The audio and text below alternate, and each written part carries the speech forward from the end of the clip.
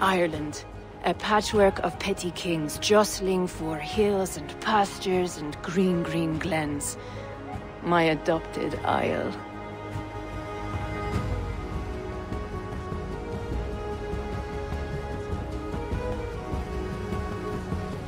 Azar, how is it that Barith, as Norse as ice, is king of Dublin? Dublin is a Viking city, Eivor. But in fact, merchants and beggars come from all parts to parade in its muddy streets. Hard to think of Barith as king of a city.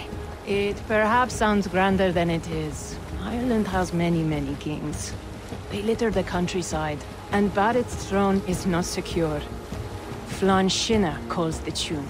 Who's he? Soon to be crowned High King of all Ireland. Flann distrusts Vikings, though he needs them. Barith will find a way. As a boy, he wasn't much of a fighter, but somehow always came out all right. I'm sure what you say is true. Certainly he is loved by his people.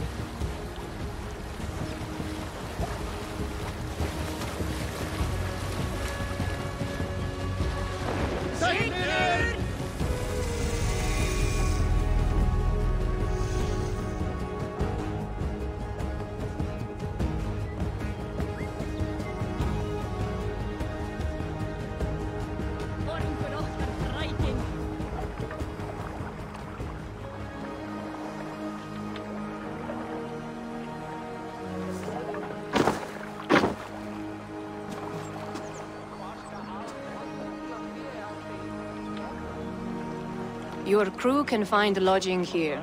Come, let us find Barith.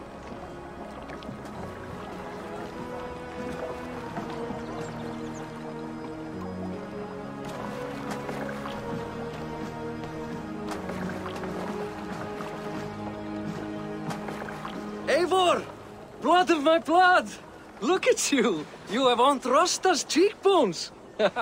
And you, the 7-year-old lives in you still.